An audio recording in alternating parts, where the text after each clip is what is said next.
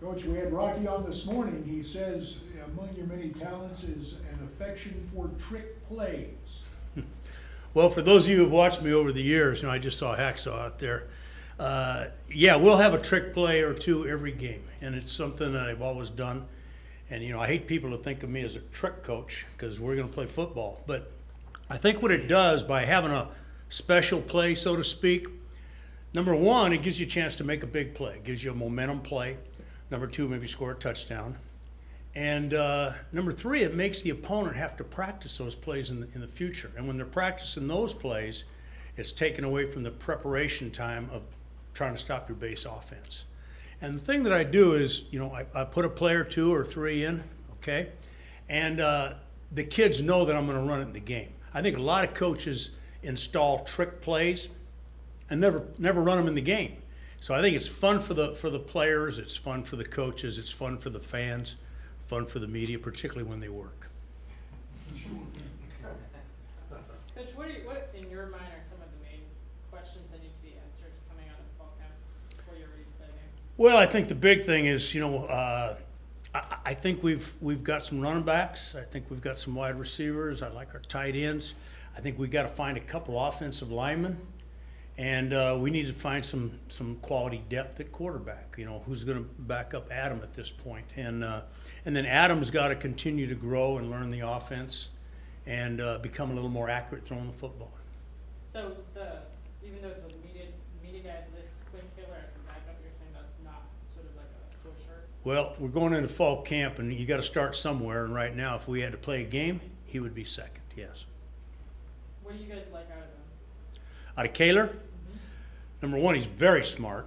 He's put on 20 pounds since he's been here. He's extremely accurate. He was 7 for 7 in the spring game. Can't break a pane of glass, okay? So his arm needs a little bit of work, but at least it doesn't hit and ricochet and gain speed. It's one of those things where a guy's got a chance to catch the ball. And sometimes I think people are enamored so much with big, strong arms that they forget what being a quarterback's all about. And one of the big things is completing passes. And when you throw a rocket, it better be perfect, because if it's off a little bit, it's gone. Where when you throw one like Kaler, it's a knuckleball and it's kind of going like this, like a balloon, you have a chance to adjust to it and make the catch. And that's why he completed 7 out of 7 in the spring game. He's very accurate. And I'm being a little facetious. I love the kid. But he's really done a great job for us. And how about, Dingwall, what would you like to see him sort of work on this fall before we get into the season? Well, after spring, he injured his back a little bit, and I think it was an old injury that came up, and he wasn't able to do much, from what I understand, after spring and in the summer. And we kind of set a program for him. Brian Sipe and myself did some things to say, hey, this is what you need to do. And I don't think he had time to do a lot of that because of the injured back. He needs to become more accurate throwing the football. That's the biggest thing, okay? In this offense, I would hope that you can complete about 67% of your passes. So what were some of the components of that program that you and Coach Sipe? Just some drills that we showed him that he needed to do to try to become more accurate. Obviously we as coaches can't be out there, so we told him this is what you need to do, and you need to go out and do it. But I don't believe he was able to do that much until right towards the end of summer. So is he like 100% now? He says he is, yeah. Yeah, I hope he is. He hasn't been hit yet. Pardon? Where does Mwema fit in with the other running backs you work with? Well, I've had some great ones, either as their position coach, a coach, or with them. The Marcus Allen, the Charles White, the Ricky Bells, the Darren Lewis's, Tony Cherry's, Matt Forte, who rushed for over 2,000. I've had a lot of great running backs at the schools I've been. I haven't coached him yet, seen him exactly. I've seen him in spring a little bit, and I've seen some film. I'd say he's very strong. He's very, very strong, okay? He's extremely quick. He's very physical. I don't really know how fast he is. We don't time guys here, so I don't know how fast, but I think he's got good speed. I'd say we're going to find out, because he's going to get a lot of opportunities, let's put it that way. Our tailback is kind of the guy who is the guy that's going to get the football. Your receiving corps looks pretty concern is that, and what do you need to develop that? Well, we got Colin Lockett, who's a senior at split end, and I think he's got a chance to be a pretty good player. And then Ezell Ruffin is at the flanker position. He's got a lot of ability. And then, of course, Vizzy and Denzel were two walk-ons that both have scholarships now. They had really good springs. And then Eric Judge, we got a young freshman who really came on at the end of spring. So I've got 5 guys right now I feel very comfortable with. And now we've got to see if some other guys can develop. But I feel good about that group. Coach, how about the offensive line? I mean, you moved Zach Dilley back to center, back from center to right tackle after the spring. Right.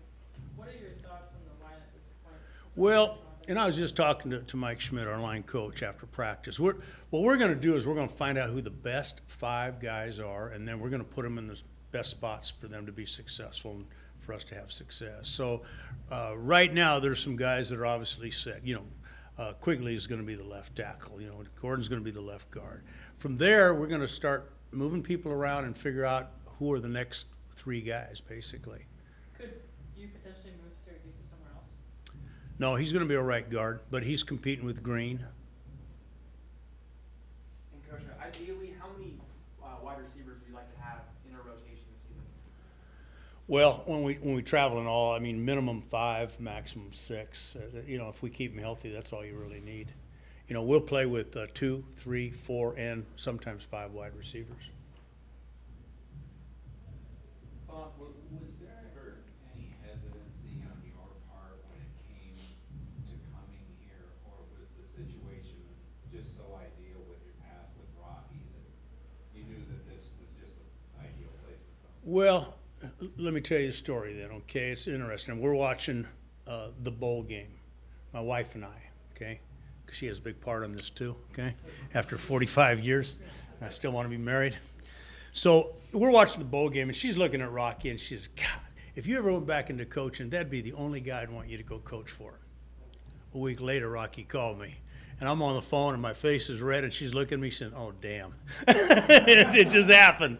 So we talked, and we came down here and spent a day with Rocky and all, and we went back, and we decided that, hey, I wasn't going anywhere else. I wasn't going across the country anymore or doing anything else. This is close enough to home. My wife is still there. In the spring, I went back and forth, and now in the fall, she'll come back and forth. I've got a little condo out in La Jolla there. So, you know, we'll be back and forth. We've been married a long time. I've got kids and grandkids in Thousand Oaks, so my wife's okay.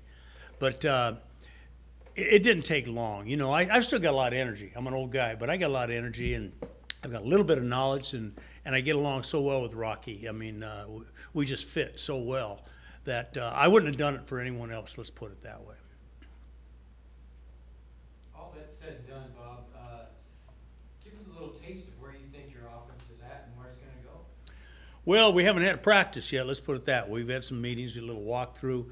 I'm trying to expose them to a lot of things, as I told them in this early part of camp. And then once we get closer to game time, we'll kind of condense things and do the things that they do best, and do the things that we can hopefully execute against the opponent we're going to play. But I think there's enough weapons that we can be in and out of a lot of different formations, a lot of substitution groups, run a lot of different plays. Obviously, they ran the ball extremely well last year. I think they were 20th in the nation in rushing, and I think they were, you know, within the top 40 in scoring. But the one thing that I look at that kind of stood out at me was their passing, and I think it was like 107th in the country.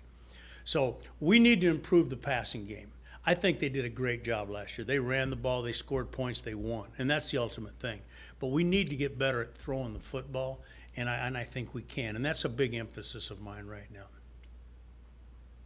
Can you talk about what you saw from Robert Craighead at tight end? I tell you what, if there was an MVP in spring practice, it was Robert Craighead. You know, he learned the offense. He's very smart. He's a physical blocker. And he really did a great job of running routes and catching the ball. He made a lot of catches in spring. I am very, very impressed with him. And then, of course, you got Adam Roberts, who's backing him up, so we can play with some 2 tight ends, and we even got a 3rd and 4th tight end. So you'll see us in some 2 tight end offense at times, too. But very impressed with Robert Craighead. How about Brent? So you moved into the tight end position like right after spring?